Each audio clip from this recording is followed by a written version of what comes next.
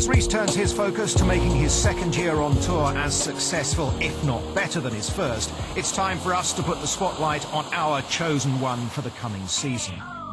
So let us introduce a Dutchman who we expect to fly on the European tour, Floris de Vries, in South Africa, scene of last year's Football World Cup, soaking up the sights. He is our one to watch for 2011.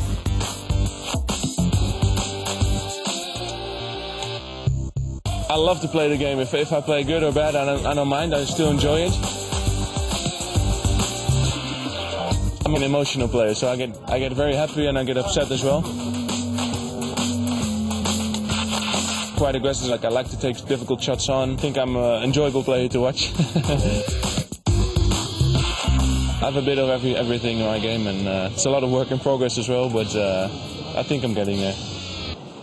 Floris earned his elevation to the European Tour via a fourth-place finish on the Challenge Tour. An impressive transition to the professional ranks saw him rack up no fewer than 5 top-5 finishes, 2 as runner-up, and the icing on the cake, his first win. Yeah, it was a very good season. I had high expectations of myself, and I wanted to finish top 15, and I finished 4th. So, I mean, I did very well, and I reached my goal for the year. So it was very satisfying, and I enjoyed the year as well. Like it was a very nice year, and nice courses, and nice people around me, and it was a nice year to start off with.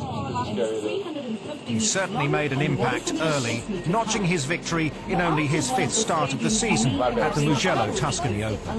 You can see the whole. Yeah, the win was fantastic. I didn't have a great category, so I needed a good performance in the beginning of the season to get into the big events, and so I tried really hard to win as soon as possible, and I was leading from day one and kept the lead every day, and birdied the last hole to get in the playoff, and then won against Olesen, which was really nice. So it was a great feeling.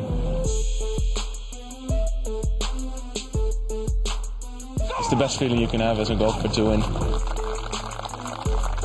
Obviously, the win is what you do it for, and it's definitely the highlight of my career so far, and I can build off that hopefully. Making the step up to the big stage, Floris' European Tour career is already underway, as he took advantage of the pre-Christmas events in South Africa to get some early rounds under his belt. I got nervous, of course, on important moments, but like I always try to enjoy the things, like, you know, and especially like stuff like this. You know, a lot of kids from my age don't get to see this kind of stuff. So when you have a bad round and then you're upset, and then an hour later you think, you know, we're gonna try tomorrow again or next week, and I mean, it's only a game in the end. At just 21, he seems to have an old head on young shoulders and an attitude which has a nice balance between confidence and what can be the harsh reality of playing on arguably the world's most competitive tour. The primary goal is just to keep my card. I know it's a lot tougher out there than it was last year, and I think it's a realistic goal to keep my card, and I think I'm really able to do it.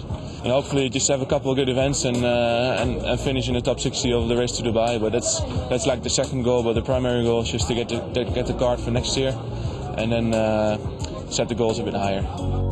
It's a name you shouldn't forget, so make a note of Floris de Vries, and we'll keep you up to date with his progress throughout the year.